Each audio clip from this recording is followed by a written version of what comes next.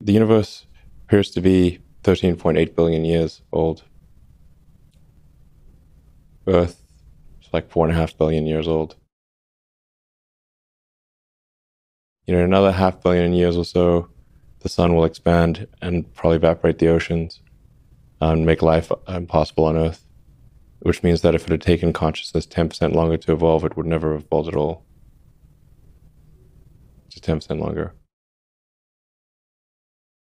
And I wonder how many dead one-planet civilizations there are out there in the cosmos that never made it to the other planet and ultimately extinguished themselves or were destroyed by external factors. Probably a few.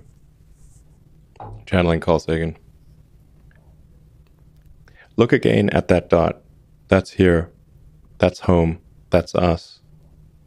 On it, everyone you love, everyone you know, everyone you've ever heard of, every human being who ever was, lived out their lives. The aggregate of our joy and suffering, thousands of competent religions, ideologies, and economic doctrines, every hunter and forager, every hero and coward, every creator and destroyer of civilization, every king and peasant, every young couple in love, every mother and father, hopeful child, inventor and explorer, every teacher of morals, every corrupt politician, every superstar, every supreme leader, every saint and sinner in the history of our species lived there, on a mote of dust suspended in a sunbeam. Our planet is a lonely speck in the great enveloping cosmic dark. In our obscurity, in all this vastness, there is no hint that help will come from elsewhere to save us from ourselves.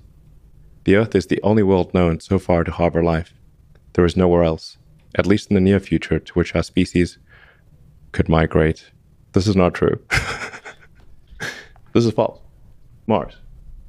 And I think Carl Sagan would agree with that. He couldn't even imagine it at that time.